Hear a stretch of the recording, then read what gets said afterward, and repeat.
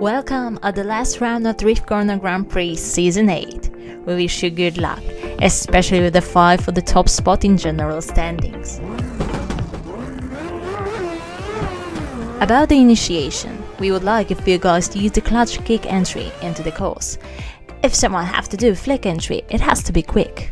At the outside zone number 1, you can drift through that green asphalt with one wheel, just to make sure you count the whole zone. Fast transition and as close to the wall at the outside zone number 2 as possible. During the next transition into the outside zone number 3, you can start your braking. Chase driver has to watch out there. While entering the outside zone number 3, you can drive wide using curb. Wide transition with a full throttle and using the whole width of the track to the outside zone number 4. Then increase your angle and tighten into the inside zone number 5.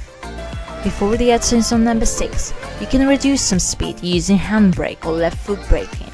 It is better to slow down before the zone and carry constant speed through the whole outside zone number 6. Judges don't want to see fast entry there and slowing down in the middle of the zone.